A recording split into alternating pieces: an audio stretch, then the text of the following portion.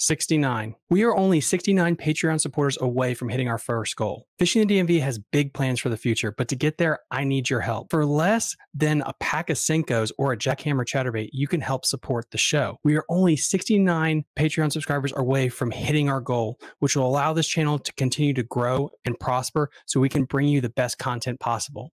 For more information, check the link down below and join us on Patreon. I would really appreciate your support. Thank you. You're listening to Fishing the DMV with your host, Thomas Ahrens. Fishing the DMV is brought to you by Jake's Bait and Tackle, located in Winchester, Virginia. If that doesn't get you jacked up, I don't know what will. Good morning, everybody. Welcome back to Fishing the DMV. I'm your host, Thomas Ahrens, and today I have a really good special guest, Blake Miles. We're going to be covering a wide range of topics, and including, the James River.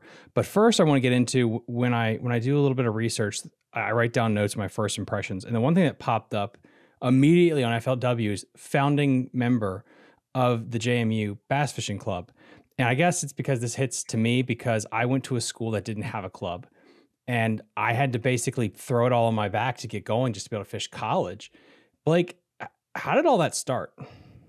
Yeah, it's an interesting story. So coming out of high school, I really was torn between JMU and East Carolina. And really what was pulling me to East Carolina was they had a very established fishing team. Ronnie Moore was there at the time.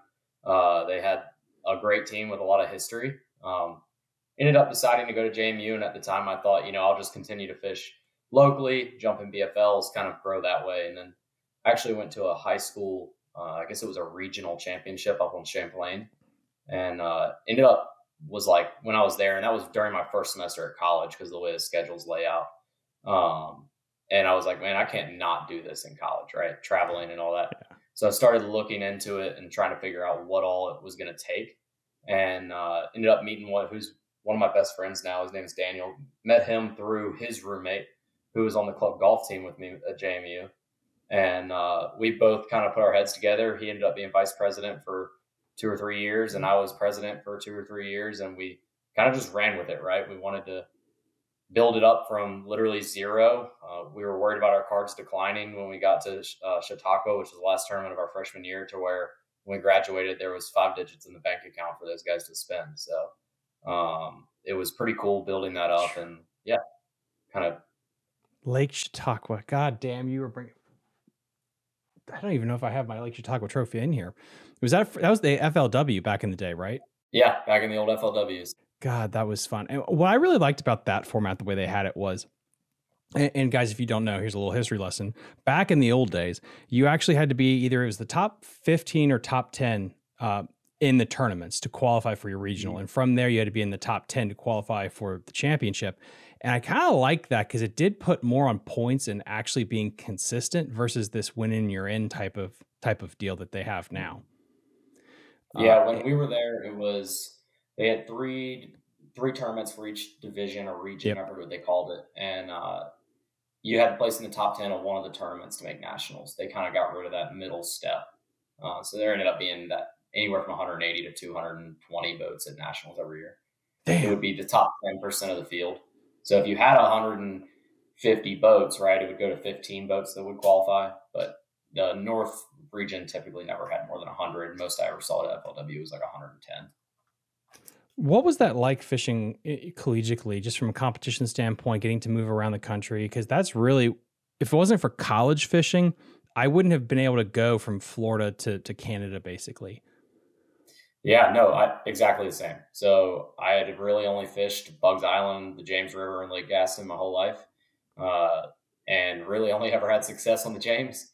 And then went to college and got my butt whooped a lot. Realized how much there was to learn. Realized that I sucked with electronics. Hell, I didn't have electronics.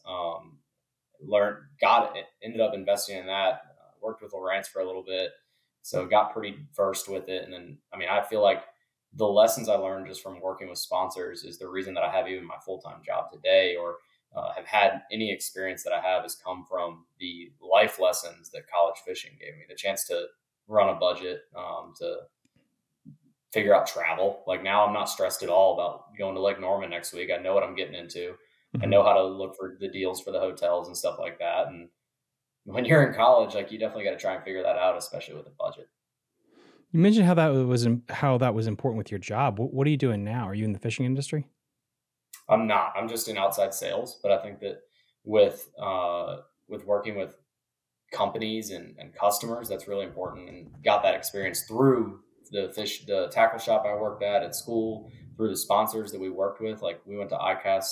I went once, Daniel went twice, with sponsors that we worked with, and we literally worked the booth. We didn't do the old sponsor soliciting. Obviously, we walked around, went and saw products, had a couple meetings with other sponsors, but really just focused on looking at the business side of it, because I knew that I'm always torn on getting into the fishing industry. Obviously, I'd love that dream, but when you make your passion your job, it can then quickly become not your passion. So I've kind of focused on making fishing separate from work. That's good advice. I think there's a lot of people that actually struggle with that. Really taking, play time and mixing that with work. It can be definitely a handful if you don't compartmentalize it. Yeah. When I left Shenandoah University, for better or worse, the club died very quickly. And part of it, I think, is location. Part of it was the school it wasn't their main focus, was that club. Mm-hmm. For you trying to sell bass fishing to JMU and your friends, because honestly, I remember when I had to get the club, and again, this was a little bit earlier on than when you did it, you had to have so many people in the club. Same dumb questions. Yeah. You have to have like so many people in the club. You got to have all this stuff set up. And so I just basically got a bunch of friends just sign and say you're going to be a part of the club. I don't care if you show up.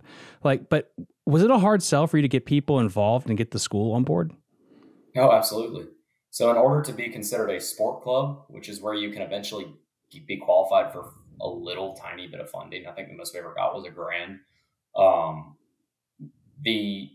In order to be qualified as a sport club, you have to have paying members. So they have to pay dues, and you have to have 10 members. So I remember my freshman year, we had 8 members, and I paid my 2 suite mates dues just to put their names on there, just because I wanted to fish tournaments. Wow. So, yeah. I mean, we had to figure it out. And then when we graduated, we had like 50 or 60 members. So, how did you get it to grow so fast? So we did something that I thought was pretty unique. We kind of separated from a competitive side, and I kind of stole this from our club golf team, but we had like the competitive side of the team, and they paid a little bit steeper dues. And then we had more of a social side that would do trips to Moomaw or to the local rivers around JMU, or I think we did Anna once as well. And basically just like a fishing trip, a boys fishing trip. And they paid smaller dues. We'd have hangouts at school. We had a group chat where, hey, I'm going to float the Shenandoah. Who's going to come with me? Stuff like that. And then the competitive side of it was higher dues. We had, I think, 10 to 15. I think the peak was like 15 competitive members. Wow. Typically we had, I think we went from 2 boats my freshman year. We might have had a third, but I don't think he really fished much, to where we had 4 or 5 my senior year, when we ended up not fishing any tournaments because it was COVID year. But and then I think now they've got at least 2 boats. I want to say 3. I can't remember how old some of the guys are, so I can't remember if they've graduated or not, but I try to keep up with it.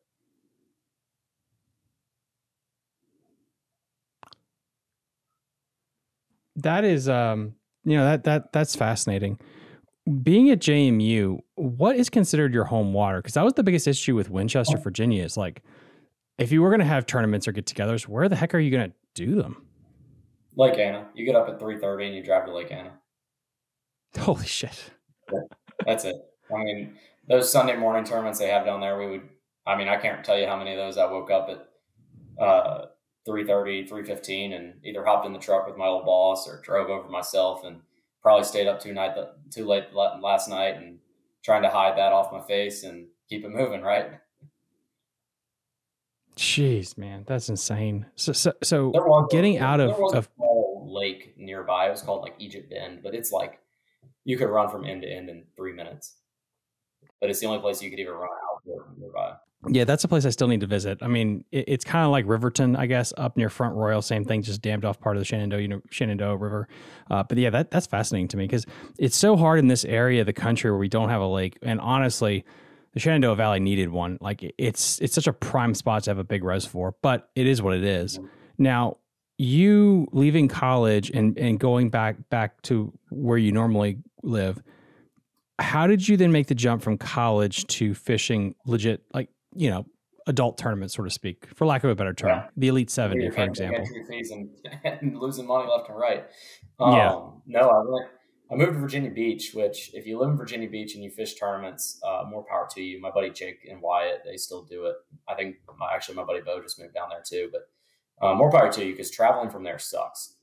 There's nothing nearby. You're an hour and a half from any tournament fishery. But I ended up joining the Elite 70 with my buddy Cooper, and we decided to fish that over like BFLs because there is an off limits period. And I really like the format. I think that Steve runs a great tournament, and the payout ratio is really good. It's like 89% or 90% on the Virginia Elite 70, and where BFLs are 72%. So started fishing that, and then actually after 2 years of that, I added the BFLs in this year. Just wanting to play for that All-American. I think that that's something I want to try and accomplish. So, yeah. How did you even find the Elite 70 and how did you get involved in that? Because if I'm not mistaken, it's a lottery ticket, right, to get in or something like that? Yeah. It's so my boss at school fished it. He's been fishing them since they started. His name's Dubby. He used to own a tackle shop up there. And basically, I fished one with him at Gaston, and we actually cut a check in it. But I fished one with him down there. And then I had always heard of it since it started. A lot of the big names in the Richmond and Virginia area fished the Elite 70, either fished it or had fished it. And then when I started looking at tournaments, I kind of knew Steve. I knew what the tournament was, and I just put my name in the hat and got in. That's really cool.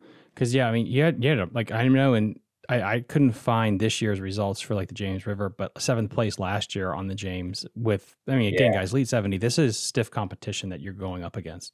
Yeah, we didn't stink it up this year on the James. I want to say we were like 25th, something like that, but left some opportunities out there. Cooper caught a big one, and I couldn't get anything to go with it. Well, let's make that segue now. Like the James River, the Tidal James portion, as you guys know, I've had multiple guides on covering really from the break line of Richmond all the way up to Jackson and that whole portion.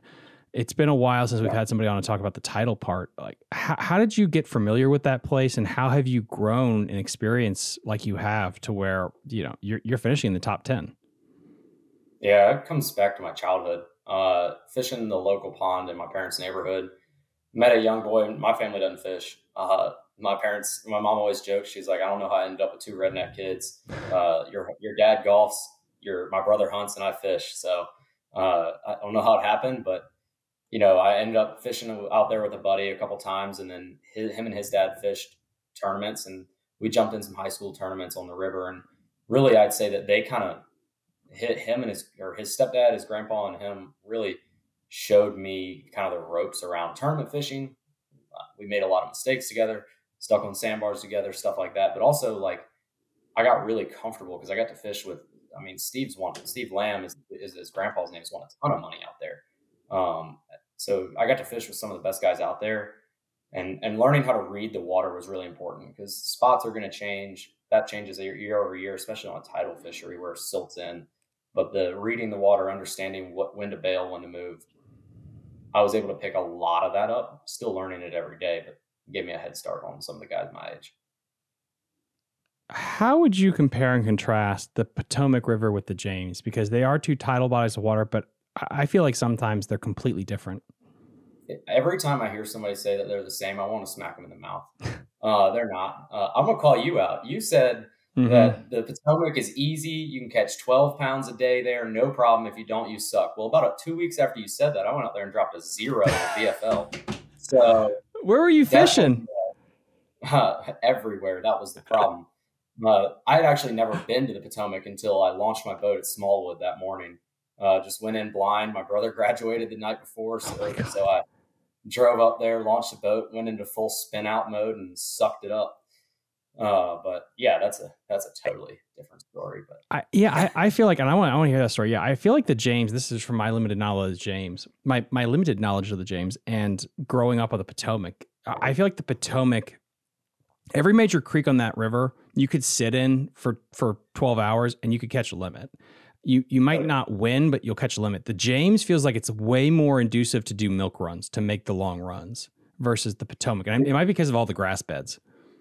I think it is because, and granted, I have a total of like 11 days of experience on the Potomac. So take everything I say about that place with a grain of salt. Did pop a 3rd place in Elite 70 there this year, so that was cool. But that's pretty damn good. Yeah, it was 2 weeks after I zeroed the BFL, so really fun turnaround there. But really, to be honest with you, it was like the way I see the difference is there's a lot more current on the James. It's a narrower body of water, so the water moves at a higher velocity. I can't feel the current on the Potomac. There's certain areas where you can, right? You get up towards DC, you get back in like Chickamuxon, Mattawoman, you can feel some current there. But those grass flats, you kind of have to look down at the grass to see which way it's flowing. You're not going to feel it. And I've never really fished grass flats like that. People say the Chickahominy and the James have grass. They don't have grass beds. We've got hydrilla on the edge of the channel and lily pads. There's no beds like that. Yes, there's lessons you can take from each, but fishing an expansive grass flat like that, the only time I'd ever done that was the Upper Bay in college. And honestly, I did it in practice and bailed and went and fished brush piles. So, that's banging. It's a big difference between the two. Yeah, the current, you hit the nail on the head with that. Like the couple of times I fished a college tournament down there, and I think I fished 2 high school tournaments as well. Case in point, the current rips, especially in in the Chick. And I think that also makes the fish move a lot more. And I think that's also inducive for, like, the opposite would be the grass beds. Grass bed fish just don't necessarily move very much. They're pretty much there, and you got to figure it out. And I think that's why so many Florida guys come up and kick butt on the Potomac River comparatively to other places. Completely. I suck in Florida. I suck on the Potomac. It's the same. Well, then what has been your success execution-wise and strategy-wise on the James that people could learn from that? And just big picture stuff with dealing with that fast-moving current and everything. I'd say the biggest thing is like really pay attention in practice. So if you're practicing up there, like, and you get a bite, you need to instantly drop your power poles, whatever it is. If you get a quality bite, a little dink, whatever, or you get 2 bites in a row, something where you're like, okay, what is this? Sit down, look at the graph, pull up your tide chart. Lawrence, I can hit tides and it'll pull up the nearest one to me. Pay attention there though, because the James does get curvy at times. So sometimes it'll pull up the closest one as the crow flies, but not actually as the river flows. So just pull up or you can scroll and actually tap on it, and you can like hit it and it'll pull up the actual tide chart. Pay attention to the exact water height, the direction of flow. That's really important. The tide matters for 80% of your bite. Your cast matters for 10%, and the time of day matters for the other 10%. So that's the biggest thing I learned, is just really paying attention to your conditions. Water, color, and bait kind of go into that tide thing, I'd say, as well. Like, the tide matters for if you're like, let's say you practice, but you pull into a spot and it's the same tide, it's the right tide. But last weekend when you were catching them there was bait everywhere, it's flickering, and you get in there and it's brown water and there's no bait, or vice versa. That's kind of just understand. You have to really pay attention to things. I think the small details matter there, in my opinion, more than like a reservoir. Is the James, and I'll include the Chick on this, is it more so a wood or hardcover body of water historically than like the Potomac, when you have like we said, the massive grass beds? I mean, once you get above Hopewell, there's little to no grass. You get some spatter dock here and there. And don't get me wrong, there is grass out there. There's somebody that's laughing at me that has a secret grass bed, but for the most part, it's hardcover. It's a lot of man-made structure. When you get below Hopewell, you start looking at that mix between the wood, the pads, the hydrilla beds. I want to say it was one of the guys in that MLFLW, the step below the BPT they have, that came here a couple of years ago, the old FLW tour. One of the guys was catching them fishing literally like a Potomac grass flat in the middle. I think it might have been the dude that just Greco that just went on the Potomac. I know you had him on, but he caught a few. It was either him or one of them other guys that fishes it, but they were literally fishing it like the Potomac, out off the bank, fishing a grass bed in one of those middle creeks of the James. So interesting. It's a good mix. I'd say I'm definitely stronger fishing wood, but does that create a different cultural mindset when you fish? Because I think when you fish a hardcover thing, generically, again, guys, I'm just saying broad terms. If you go down a line of brush, you're probably not going to go back through there. But if you're fishing a grass bed, you could go all day going back and forth through that thing, trying to figure out where the juice is. So you want to stay in an area. And I feel like guys that come up here that are used to hitting hard targets, whether it's like you're from the Carolinas, you're brush pile fishing, you're dock fishing, you're bouncing. The idea of staying in one creek and fishing a whole grass bed gives you the shakes because you feel like you have to move and leave and go somewhere. Is that kind of about right with the James, where it's not as conducive to sit in one spot, or is that completely, inaccurate? There's two ways to look at it. You can sit in a spot and wait for the bite to turn on because there'll be 2 or 3 bite windows throughout the day. And when those bite windows happen, you better be ready. And then there's the other one where people kind of have identified, I like this tide at this spot, this tide at this spot, and they map out a run and they run 60 miles throughout the day. So they're always casting unproductive water. That's the 2 different mindsets. I've done both. I've had success doing both. I really just let the tournament tell me. So if it's out of Hopewell, I know a lot of the stuff around there is going to be crowded because 50% of the field won't run more than 10 miles in any tournament. We're going out of Norman. I'm not even practicing on that end of the lake near Blythe because 50% of the field will be down there. So I kind of take that into effect as well, where the tournament's launching from. If you're out of Osborne, anything that's below Hopewell. Now the Chickahominy is kind of different because 50% of the field just runs there anyway. But that if you take the Chickahominy out of it, the rest of the field that doesn't go to the Chick is going to be around Osborne. Nobody runs that. It's weird, but fishermen either run the hero run or they don't run at all. Yeah, that's so interesting because I've always thought about that because everyone asks me that comes up here for all these Potomac River tournaments what to do. And I just tell them, like, I suck at doing milk runs. Every milk run I've done has ended horrifically. I just don't time it right. And if you sit, you get to learn where they move through the whole Tidal thing. How have you developed so much confidence in doing a milk run and not like, shit, I missed my window by 5 minutes? I was talking about this with my buddy yesterday. Like when I fish lakes, I like to lock myself in an area. So that area could be 20 miles. But it at least gives me like a comfort in knowing that I'm not going to complete. If I spin out, I have 3 or 4 super confident spots that I can just go sit in and settle down. When I went to the Potomac, I didn't have that. So I was literally just running around like a chicken with my head cut off. And that spin out happens. That first year I fished Elite 70, I didn't catch a single check. And I did do that. I tried to force spots. I thought, oh, there's so much money on the line. I got to force it. I got to go. I got to go.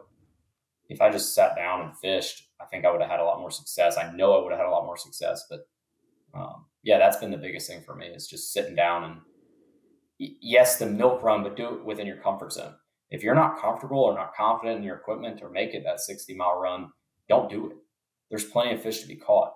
It's all just staying where you truly believe you're making the best cast you can be making at that time.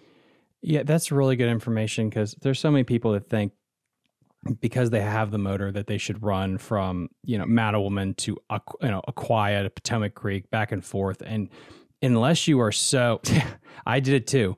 But unless you are like, the exact stump that you might hook one on, the time that you're running. And I don't know how many times that my stupid graph or my app says the tide's supposed to come in at this time and it doesn't. It's a little earlier. It's a little late. And there is something to be said that you kind of cut down your area. And Greco talked about this when I had him on, where it's like, yeah, this is my generic area, but I'm not going to run like way up to DC or way down south because I'm just chewing up too much time. And coming from a grass guy, that kind of really, really perked my ears. Like he wants to maximize his time with the bait in the water. And that's something that I think in the old Bassmasters, you were always taught by like the Iconellis, like you got to do the milk run, that's how you win. But it depends on where you go. And yeah, the James is so alluring because you do have this one creek on the ass end of the world, which is Chickahominy River. And I say ass end compared to where Bassmasters and everyone launches from, where it is inducive to like, yes, everyone wants to go. And it's just, I don't know. I had a friend come on the show a while back and he said what's crazy is like, there's always like 2 years that the chick just goes off and then everyone pilchers that thing. The chick dies for a couple of years and the James is hot and it kind of repeats this pattern. Have you seen anything like that? It's definitely fish there. Really? Yeah. I mean, so 3 years ago, that first year of the Elite 70, we were on a damn bag on the James. I mean, a bag. We had 25 pounds in like 2 hours the weekend before. They were still there the day before.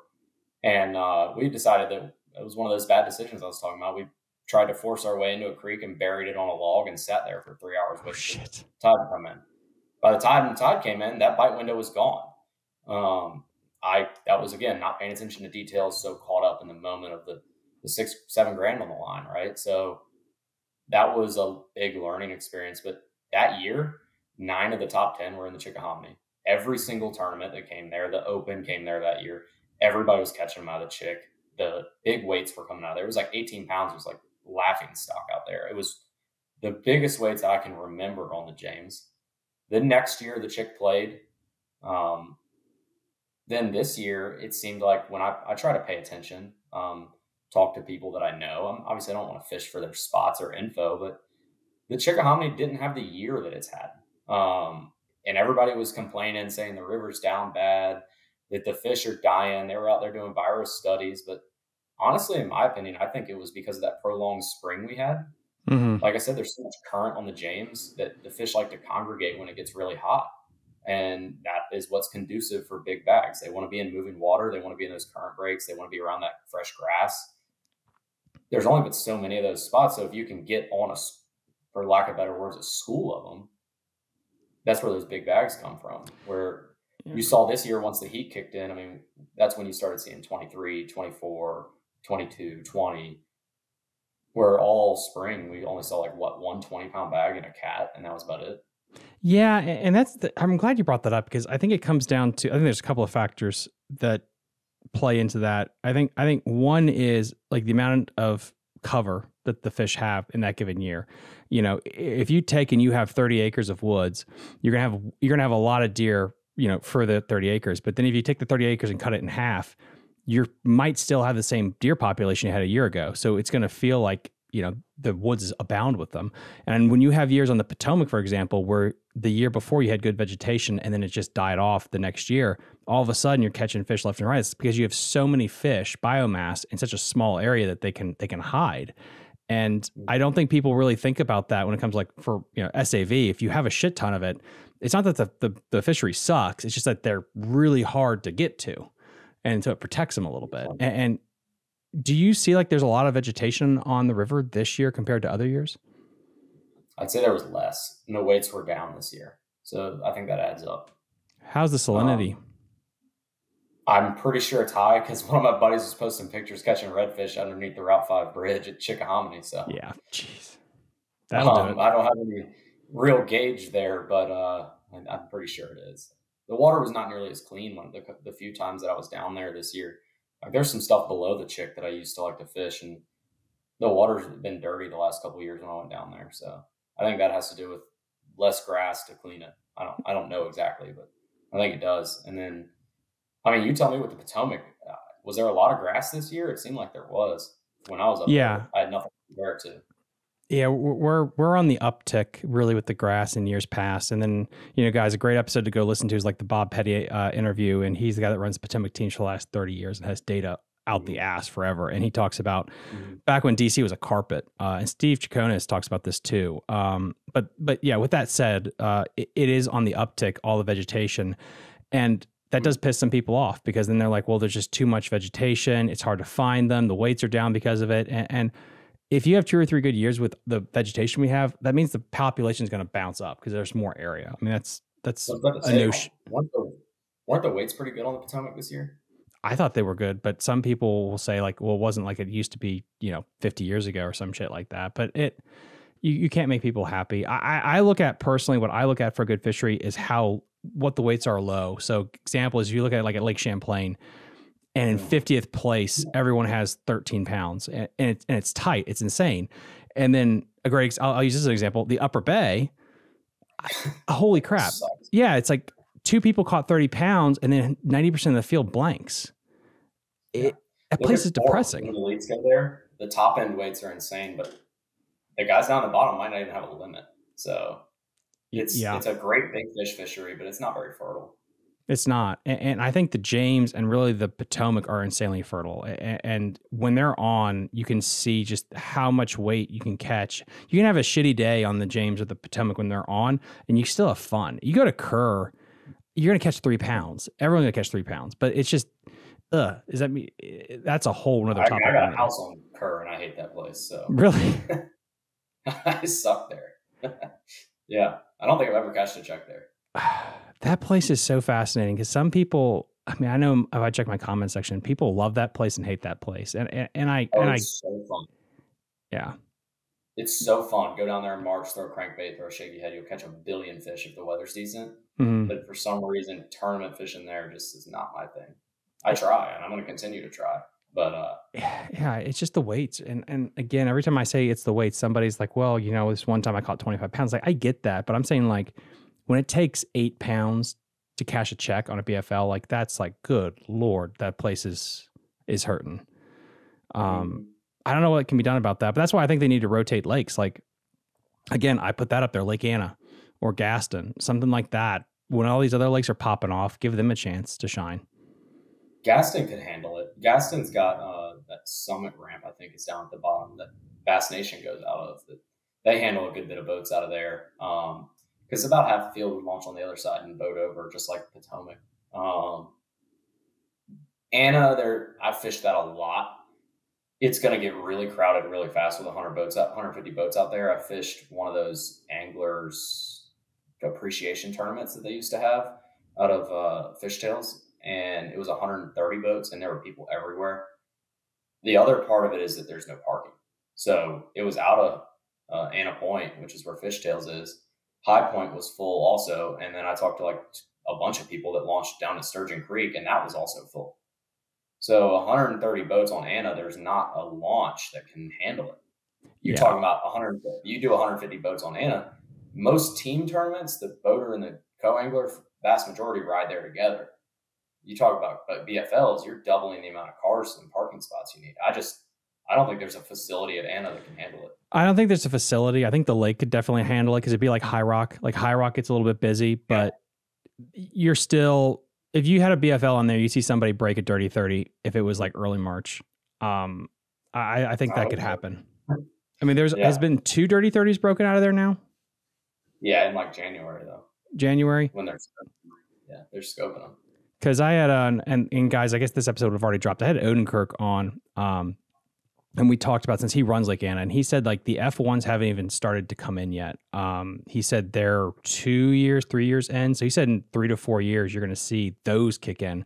So he said the weights are still going to go up. And that made my jaw drop when he said like, yeah, this 25 pounds will be all in the top 5. He said in a couple of years, it's coming. And that to me is like, that's so freaking cool to see that. But yet we're still going to go to Kerr and catch 3 pounds. It's like, you know, I get if a lake is tight, but I really wish these organizations would at least give nods to lakes that are doing good. So it's like the Bassmasters always puts Clear Lake in the top, 4, but they're never going to go there. So why the hell are you going to do it? Like promote, if a lake is fishing good, then let's go there. Give these other lakes a rest. My issue with the BFLs is like, you look at Shenandoah this year, is they're going to the Potomac twice and the James twice. They're both good fisheries, but why? That's not I joked with one of my buddies. They should rename that the Tidal Division, not the Shenandoah. I mean, you're going to Smith Mountain once and those 2 twice. Well, and that's like the real reason I really wanted Lake Anna back, is that way you could put Lake Anna on the Shenandoah Division and you're not going to Kerr. Yeah. You could. The question is, the way they'd have to do it is it would have to be launched out of Anna Point or High Point, and they'd have to get both ramps to commit to clearing for them. Because the issue with Anna Point is they've got all those businesses up top, and all the wake boats and stuff are all just sitting in the parking lot during dry storage season. Oh, so, I agree. Like the ramp have to be fixed, but as a commenter said, if you have that tournament, you're not going to have it in June when there's party boaters. You'd have that as an early tournament. Yeah. I mean, but you fished Anna. It would be a slugfest. It's disgusting there. Those guys catch them. It would be good. Yeah, that's what I was about to say. Is like you fished there before, and I don't think people appreciate, because somebody in my comments actually said like it's the Dead Sea. And it's like, dude, that is not the Lake Anna we have now. It's a getting to be a better lake. It's just that stupid dike sucks because it cuts that lake in half. And if you Google it, it says it's 13,000 acres, and it's not. It's actually just, I think, 9,000 fishable acres. So if that was gone, that would be one of the premier fisheries in Virginia by far. Yeah, I could see that. I mean, that place is ridiculous right now. We went, I remember when 10, 12 pounds, I'd be happy. I'd probably go home with a check on a Sunday morning. There's still some days like that, but like now, I mean, we went there and we made bad decisions, but it took like 24, 25 pounds to win and like 18 to get paid. Our jaw was on the floor. We were like, this is insane. And the wind was gassing. And the day before, it was the biggest waves I've ever seen on that lake. I mean, and they were still catching. And so that place is getting a lot of bigs in there. And it's getting better every year, it seems like. With that said, what is the hardest place for you to fish that really had to test your skills? So I'd say Smith Mountain from like a versatility standpoint. Really? Yeah, because I think you got to be able to do a lot of things. I mean, you can be a one-trick pony, but when you're not from there, you got to be able to adjust to the conditions. But honestly, the Potomac has tested me the most this year because there's grass, there's wood. Like, I actually made a really good decision in the last BFL. I had one fish from the grass that I caught a billion out of the weekend before and shook a bunch off the day before. I fished my best 3 grass beds until like noon. I was doing the right thing, being slow. The grass bite was just dead. At the top 10 that day, there were like 2 people fishing grass. At 1 o'clock, pulled the plug, went to go fish wood and caught a limit. And that got me into the regional. Yeah, I didn't get a check, but it got me into the regional. I was fighting for my life after that last 0. But from a versatility standpoint, I'd say Smith Mountain, you got to be the most versatile. I want to hit on that Potomac tournament because I think that's interesting what you said, going from grass to wood. How much of a run did you make to make that execution? Was it you're in the same creek, you're just flipping basically type of cover? Or I mean, in the first place, I was fishing docks. I didn't know. There's no secret. I was fishing docks with a wacky worm is what I went to go do, fish wood. And I was fishing down a grass flat. And it was my last of my best 3 grass flats and didn't get a bite. And I was like, that dock looks pretty good. Let me try that. I caught some fish off docks in practice, broke off like a 3-pounder or 2.5 pounder, my first cast under there. And I was like, okay, ran to some more docks and caught fish and broke off more fish all day. Wow. There's a lot of barnacles in the bottom end of the Potomac right now. That whole Aquia, Potomac, Nanjamoy, they all got a lot of barnacles on the wood down there. So I learned that the hard way. The Chickahominy is that way right now too. But yeah, it's, I don't want to talk about lost fish, but yeah, just go straight up to the docks. And I just started fishing in the same creek that I knew the population of fish was in. Again, talking about that area thing. And I was just expanded on it. I never left that creek until 30 minutes left in the day. Did you check out Nanjamoy? In practice, yeah. How'd that go? It sucked. I didn't catch a fish. I'm playing the long game that eventually it's like you play the same lottery numbers and it'll hit. There's no way that place is going to go 50 years without producing a winning bag. Didn't so a guy eventually catch the FLW tour or something there a couple years ago? Potomac Creek. Yes, no, yes. It was like the Italian guy, like Galele or something. Galele. He was in Potomac Creek. Okay.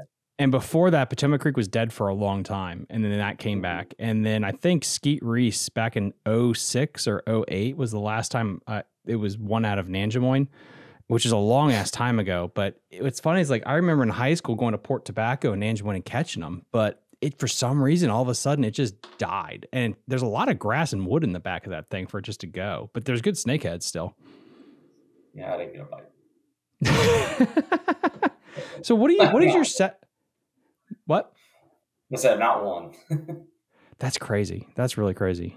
So what is your setup like to deal with barnacles? I just keep upsizing my line. I think that I'm a firm believer that these fish on these tournament fisheries, they get a ton of pressure. The bait falls more naturally on fluorocarbon than it does braid. People tell me I'm wrong, but my co-angler was throwing the same exact worm as me with straight braid on the back of the boat. He got 0 bites. I got probably 10 or 15 bites. Wow. So I just keep upsizing my fluoro. I think in dirty water, the size of the fluoro doesn't really matter that much. I start with 10 no matter the watercolor and adjust from there. So I bumped up to 12 and then eventually to 14. And at 14 on a spinner rod, you start to lose castability when you go any bigger. And I didn't have any breakoffs once I went to 14.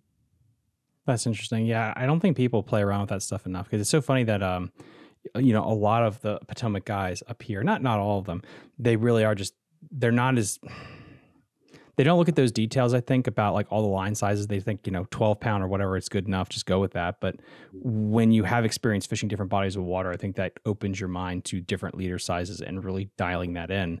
I mean, because you're going from, the James or the Potomac to Smith or Kerr. And I really do think making those small adjustments, going from dirty tidal water to clear spot lakes, I think it's big. Yeah, I would agree. Going back to the James River now, we're entering like late October. We're getting into the late October season here.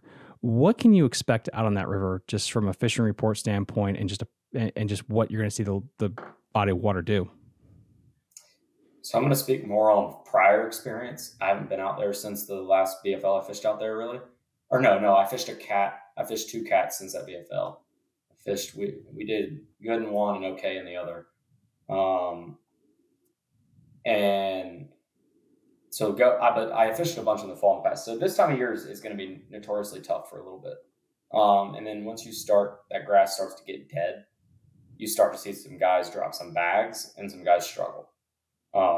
Mike Cherry's posted, if you're friends with him on Facebook, it's very entertaining, but he'll post crazy videos of him just catching them on a glide. And I mean, just catching them on his cherry bomb crankbait down in the Chickahominy and the James. And I mean, guys catch big ones from like mid-October, early November to February.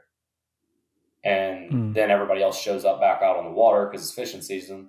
And in my opinion, March gets tough for a little bit, and then the fish start to get really active, and it's lights out from there until you get to like August. What are generically the patterns that you're looking for that time of year? Since the grass is dying, are you just looking for the first hardcover, or do the fish completely leave these areas? I'm on hardcover pretty much after that. Once the fall starts setting in, I'm going back to the hardcover and the current plays, but really I'm looking for bait. And this sounds weird, but not happy bait. If you go in a pocket and you just see bait swimming around like nothing's chasing it, I don't want that bait. I want the bait that's scattering on the surface. It's every time you touch the trolling motor, it's popping out of the water. That's that bait that's scared for its life. That means there's something there to eat it.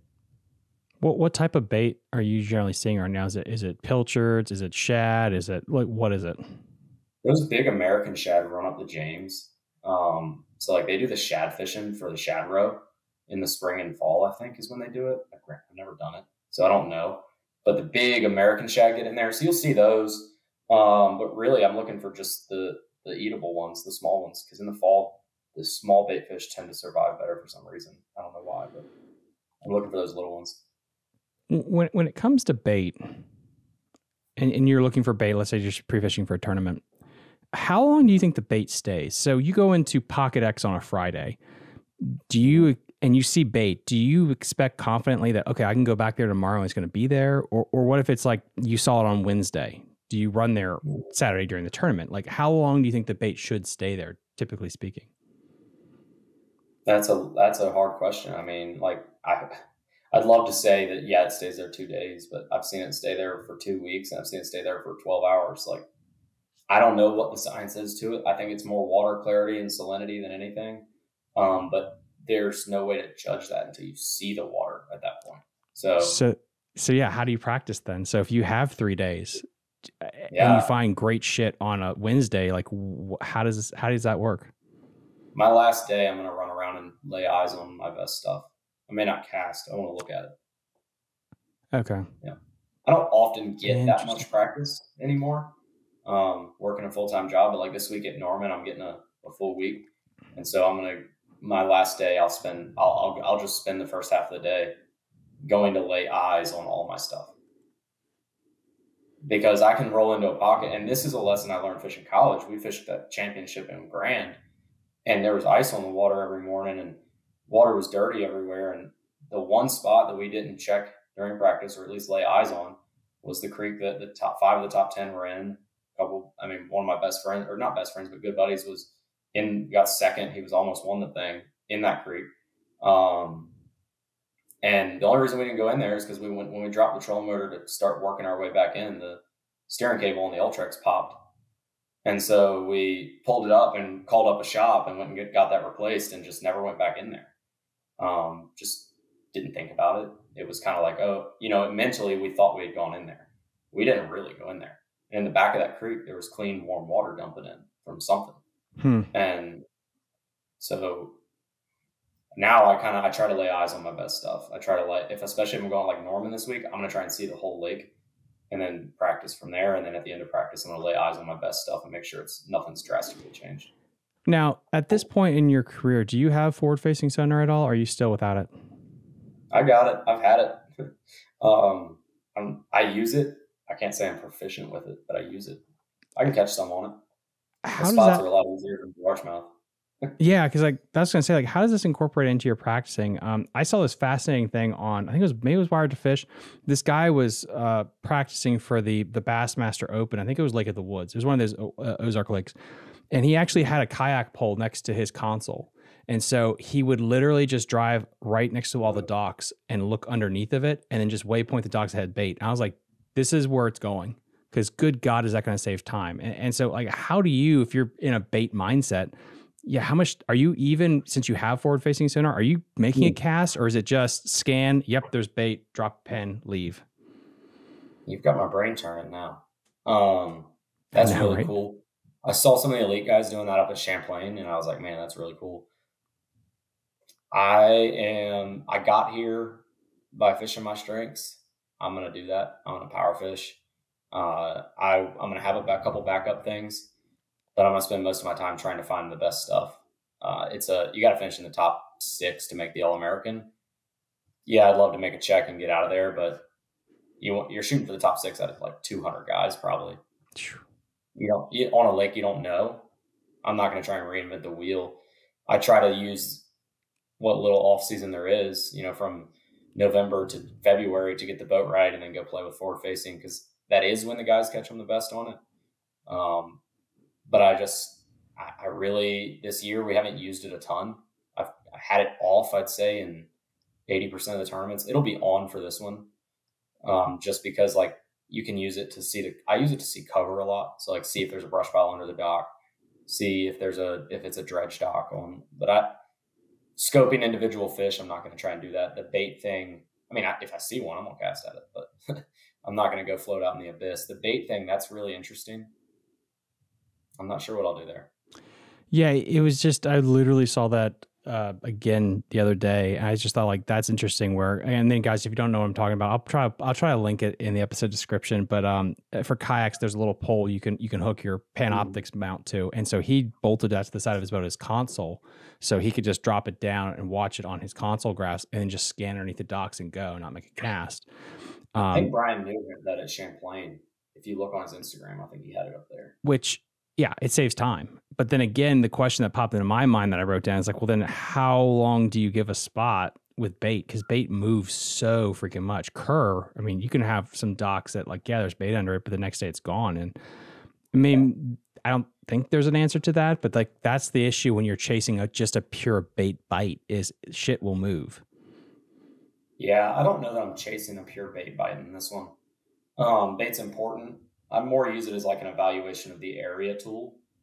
Yeah, it's on that dock one day, but it may be 3 docks down. But in this tournament, I think I'm going to really be focused in on getting in an area that I'm comfortable. Like I said, it might be a 20-mile area, but an area that I'm comfortable, spend time in practice identifying what's good there, like the high percentage areas, and then fish through it thoroughly in the tournament. And if the bait was on this good dock over here one day and it's on this good dock the next day, I'm going to fish both of those docks during the tournament anyway, so it doesn't matter. I'm going to run into them, hopefully. What else besides this tournament do you have coming up? Off season. Hopefully preparing for the All-American, but no, this will be the last. So the Elite 70 Classic is the same weekend on Gaston. So my partner will be out there. He'll be out there fishing by himself. He just bought a boat, so he'll be out there. And then if I don't make the cut at the regional, my buddy Jake and I were both fishing the regional. We both also fish the Elite 70. Both of us have said hey, if we don't make the cut, we're just going to roll straight to Gaston that night and hop in y'all's boats for the second day and go fishing. So either way, I'll be fishing Saturday. I hope it's on Norman. But yeah, I think that with Gaston that same weekend, that's the only other thing that it could be. And then really it's just going to the beach with some friends and getting ready for the for the new year. Are you going to be fishing any of the winter elite tournaments at Lake Anna? No, nope. I'm not donating to those boys. They're so good. Yeah, I mean, like I said, I fish tournaments all throughout the spring, most of the summer, and then now into the fall with the BFL schedule. So it's like I try to take the winter to get the boat right, hone in those skills. Yeah. Work on live scope. Well, that's the thing too. I was going to say, like, wintertime is definitely your live scope time to kind of get used to all that and get that dialed in. Because I mean, for better or worse, it's going to play. It's just figuring out how much to use it. I mean, I've had McCluskey on the show, which in our area, he is really he's a dog. He's a dog, and good God, you throw him on a boat on Lake Anna in the wintertime, he can still catch him as long as you give him scope.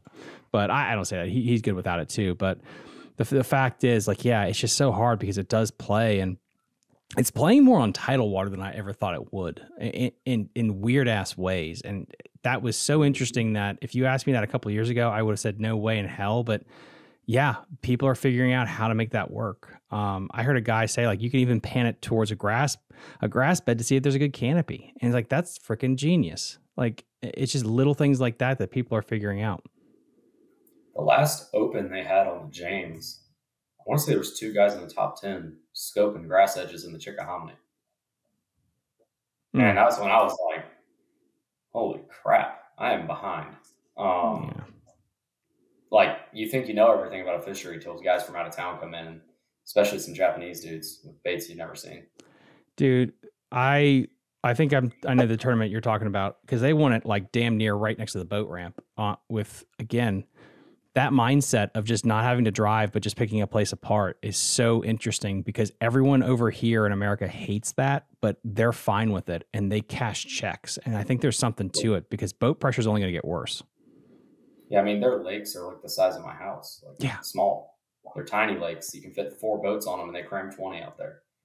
I mean, they're so used to it. I mean, if you look back at when Ike went over there, he came back with so many techniques, and I don't know much about the Japanese people, but I watched a lot of that, and like, you can like see 10 boats behind him while he's fishing. It's crazy.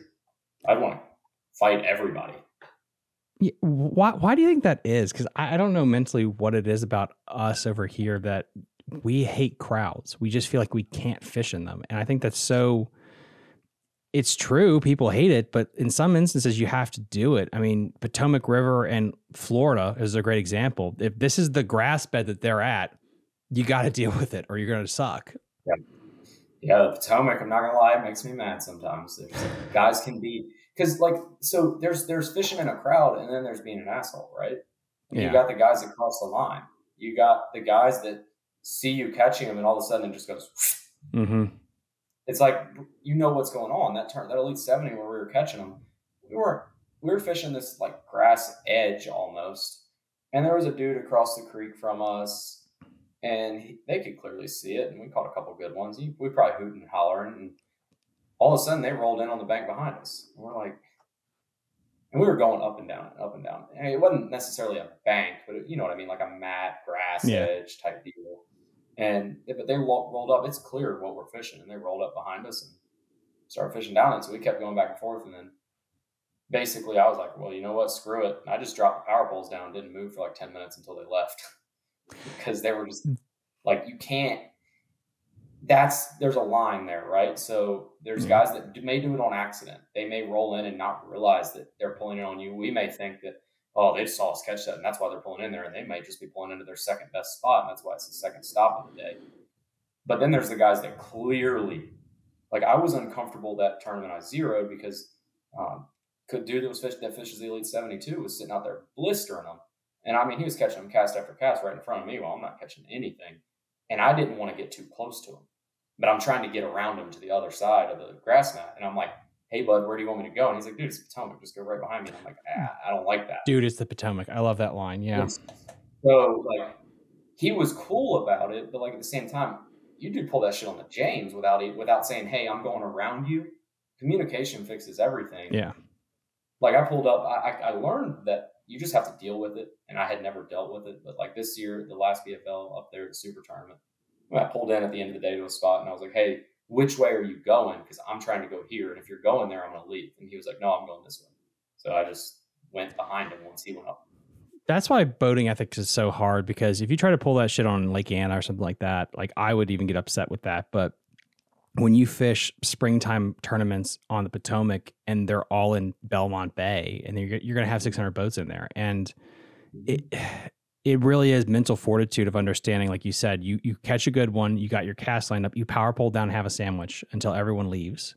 And everything calms down. You can make your cast, catch another one, power pull down again, because the circle's going to tighten. I know what that's like 100%, but it's all mental that you got to block that out and understand that you're at the juice. Because we get so allured with the guy that wins by running 600 miles, but then they don't tell you all the stories of all the idiots that didn't win, but just burnt $600 worth of petrol. Yeah. And I don't know. And I'm not good at that. I keep trying to fight that, like what's better, to run or to stay. And, you know, I'm probably feeling like a broken record at this point, but Nolan Miner, just the one thing he said where he realized when he got in a kayak, how many fish are actually in an area. And it's like, yeah, just because you have a 250 or 225 or whatever, doesn't mean you need to use it 24/7, but it's how do you balance that versus I just need to catch 5 and 8 hours and they're here, versus let's hit every point and be productive and hit the high percentage areas. And it's what makes it fun. Yeah, I mean, if we could figure that out, we wouldn't be sitting here talking about it. Oh my God, you're not joking. Oh my God, you're not joking. You're not joking. It's cool. The fun part about it is that chase, right? Trying to figure it out. But I don't like the whole conversation about hole jumpers. There's definitely hole jumpers out there.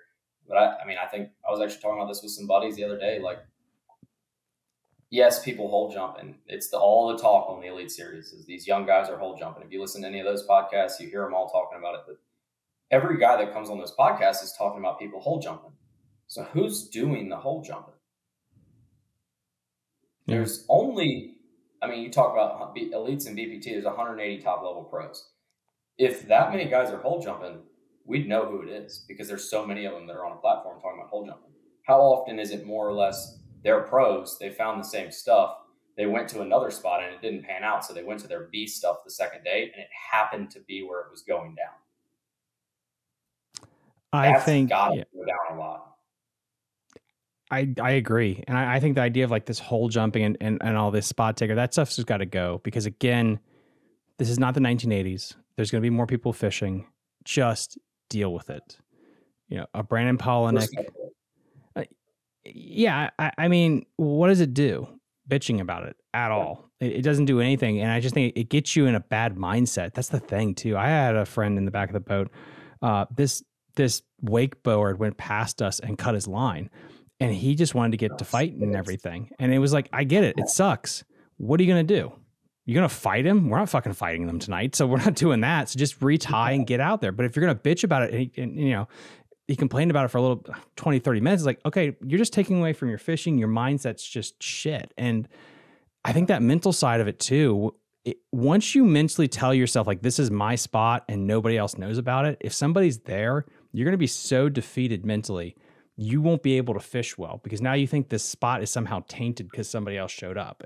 I think that's not good thinking wise when you're trying to make decisions.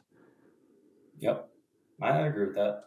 But I do think that a lot of times people aren't intentionally hole jumping, but there are people that do, right? And so if you're going, and I just try to use my mouth. Like if I think that you're going to think that I'm doing something wrong, I'm going to try and communicate it ahead of time. Hey, this is what I'm trying to do. Is that okay with you? Mm-hmm. You know, hey, I'm pulling up into that creek that's past that jetty you're fishing. Is that okay? Or are you going in that creek? Because I don't want them thinking that I just jumped in front of them, right? Where I'll probably, I know because I definitely get mad. If somebody jumped in front of me, I'll probably say something. Like, yeah. I've said something to plenty of people. And so you jump in front of me going into that creek when I'm in the jetty that's in the mouth of it, working my way in without saying a word to me with your sun hoodie up. That's a different conversation than if you said, hey, bud, I'm trying to go in there. Is that cool? And I can't stress this enough, guys, for people that are listening. I think it also depends on where you're at. Because again, I think sadly, there's not a blanket rule. If you're on Kerr, the rules are different than if you're on the Potomac, than if you're on James, than if you're on like a 5,000 acre lake in Indiana. Because you just have to be that way. Because if you're fishing a 300 boat tournament out of Lake Anna, deal with it. Do not, if you say that this is my dock, I will beat you with a stick because there's just not enough room. We're all fishing on top of each other. It's a merry-go-round. Deal with it. If it's Kerr and it's, 100,000 acres, okay, I 100% get that. Like you're on my shit. That's fine. But just understand, like read the room of what you're dealing with lake-wise size. And like, yeah, like when you had all those pros on some of these smaller lakes, guys, come on, really? Like you've gone to Lake Hartwell for the 50th time in 100 years. You know this place pretty well. Everyone knows the spots. So is there any secret spot when everyone knows all the spots? I don't know, but do you get that stuff when they go to Oahe or like some of these random places? Like I don't seem like it's as much of an issue there. I think that's when they talked about it a lot. Cause like from what I remember watching that tournament, there's not a lot of structure in that lake. There's like 3 spots. A lot of the guys were just like, oh, well, there's a boat over there. So there's gotta be structure. And so they would idle over there and practice and just go look at it. From what I heard through the podcasts, watching coverage. I'm a fish head just like you, where also I watch it all there's only one gas station on that lake. Yeah, you can't run that far. You can't run that far. That place is big too. If they put a gas station like in the mid part of the lake, which why would they? There's nobody there. But if they did just for that tournament, or allowed them to plant gas cans on the bank like the old days, like I think it would have been a lot cooler tournament. And I think a lot of the guys that know that lake said that. Who do you think, what lake, and we'll make this like the closing thought, but what lake do you think is the worst for that, for spot jumping? Potomac River. Potomac, really? Yeah, because like I said, you're on a grass flat, and like you may know about that hole that they're in. And granted, I'm not speaking from my own experience. I'm speaking from what I've seen, because I've not known about many spots out there. But like somebody's catching them cast after cast after cast, and it shrinks around them really fast. And that's not an accident. I would think it would definitely be, what first came to my head would be the St. Lawrence River, just because there has been so many tournaments there and everyone knows the spots now. But what also came to my head was like the Harris Chain or Okeechobee. Or like Tellico. Everybody was in yes. Everybody was in Gussie's spot this year. That was a bad one. He ended up catching only like 3 out of that spot. And he said there was a bunch of them there, but they were feeling the pressure. He won it still, which shows why he's the GOAT at smallmouth fishing, but maybe not GOAT, but he's one of the best. And I mean, that's a good one, good example. I think, Harris Chain, Okeechobee, but those places change so much.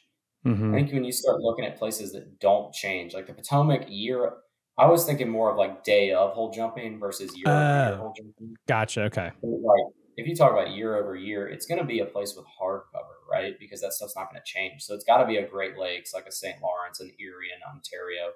Because if that boulder is there, it's going to be there for the next 30 years.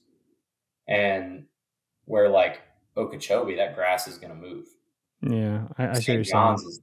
I went down to St. John's the year after they blistered them on the grass in Big Lake George, and there was no grass in Big Lake George when we went. So it's like, you're not going to catch them there. So it's everything changes on that. And like the Potomac is probably like that too. Like your waypoints probably work, but I'll find out next year on the grass flats if any of the waypoints are a whole the same. But I would venture to guess that it changes. It does, but I think this would be a great, if anyone wants to do this spreadsheet, how many major creeks in each body of water just habitually play? Because I think Mattawoman and Nutbush are 2 great examples of this. Nutbush not as much, because Nutbush is basically a lake in of itself compared to Mattawoman. But Mattawoman, there are so many tournaments that dump fish. There is a reason why every major tournament there's somebody in the top 10 that wins out of Mattawoman. Like it's insane. And the same thing with Nutbush, and again, lesser extent, that those places, because there's so many tournaments that dump fish, you really don't have to leave. I mean, you could if you want to and want to spend some time, but I'm just shocked at how many people actually cash checks out of these couple of areas, and yet we'll spend a week practicing all over God's earth. I'm guilty of it, but I think that Nutbush thing. It's probably more guys going, I don't want to tell them where I caught them, so I'm just going to say Nutbush because it doesn't help anybody. It's like when guys say, I caught him mid-lake. I caught him mid-lake. What does that mean? Like, It's I think that's like probably the cop out Bugs Island answer if I was a gambling man, but maybe I'm wrong. But I think Kerr is so interesting because you have such a catfish population. You have the striper. I think the blueback are starting to get in there pretty thick, but there's nothing. There's not a lot of wood. There's not a lot of like hydrilla. So the one stump that's in there, that's it. And so if you graph around and you can find all that little juice, you got a hell of an advantage to everybody else. And the crazy thing too is like I've grown up on bugs with that house down there. Like there was a laid down tree there from when I was a kid. That tree is still there. It's under sand now. Really? So you can't see it on the bank, but the sand moves around a lot on that lake when the water level goes up and down. So the shallow stumps and stuff will change. But like you're saying, when you graph around and get all them rocks and stumps, like there's a guy out of Carolina that has a YouTube channel. I forget his name right now, but he's catching them offshore and he's just adding to it every year. And I promise one of these years he's going to have a real good tournament out there. He's just adding to it. And there's a few guys that do that. I'm sure Tyler Trent's got every piece of hardcover on that lake marked. Which, yeah. I was going to say, yeah, I was just going to add to your point. Like that's where it shows you, like that's where you can go, and spending time on the water definitely helps you with those hardcover tournaments. I think Bryson won the first BFL there, and he talked about going there in January when the water's like insanely low, and you can take pictures and shit and just see all the rock veins and stuff. And like I was like, oh shit, that's a brilliant idea to do if you have time. Or how about the guys on? Do you remember when Lake Chesden about went dry back in the day? Oh wow, yeah. We had a drought and it was like dead dry. So I kind of grew up near there, and like there were guys riding around in their golf carts with a battery and a fish finder dropping waypoints on stumps and stuff. That's so smart. That's genius. Yeah. Like they couldn't get their boat out there. You couldn't even barely kayak down half the lake. It was so shallow. And like they would just ride around in a golf cart or walk around dropping waypoints. I don't have Lowrance anymore, so I don't know what the newest units can do, but can you transfer and save waypoints? I mean, let's say you took some Adderall and spent 3 weeks on Kerr, and you maxed out that son of a bitch in waypoints. Could you download them all to have them, or you want to see? If you want to see my graphs, I didn't take any Adderall, but it sure looks like it. I mean, it's there's my graph I just had to export some waypoints off my graph this week, preparing for Norman because it was running out of memory. And that's HDS Live, so I don't know how many gigs that is, but I know that I exported my some old college waypoints. But I mean, I think on bugs I've got like 550 waypoints, and none of them are any good, but I've got them. Like they're there, and basically I'm marking every piece of structure because, like we said, that's not going to move.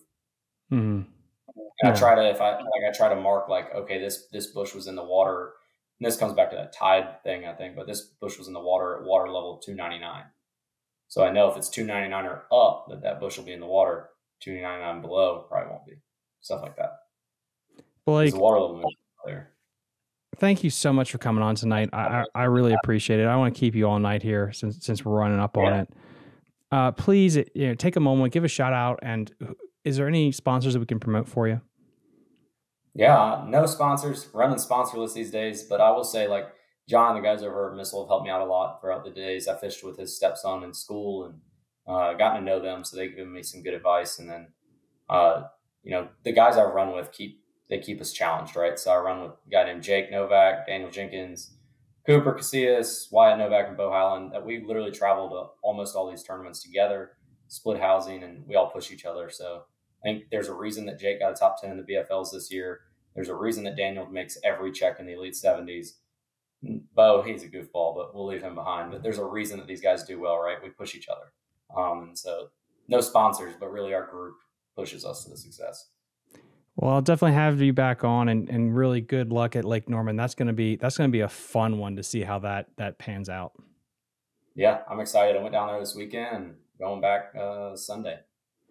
Guys, again, link in the episode description to everything that we talked about. Please like and subscribe to the channel. It really helps us out in the algorithm. If you'd like to join us on Patreon, we're only 64 members away from our first goal. And huge shout out to the Patreon supporter of the week, which is John Mule. John, thank you so much for your support. We'll see you guys next time on Fishing the DMV. Bye. You're listening to Fishing the DMV. with your host, Thomas Ahrens. Fishing the DMV is brought to you by Jake's Bait and Tackle, located in Winchester, Virginia. If that doesn't get you jacked up, I don't know what will.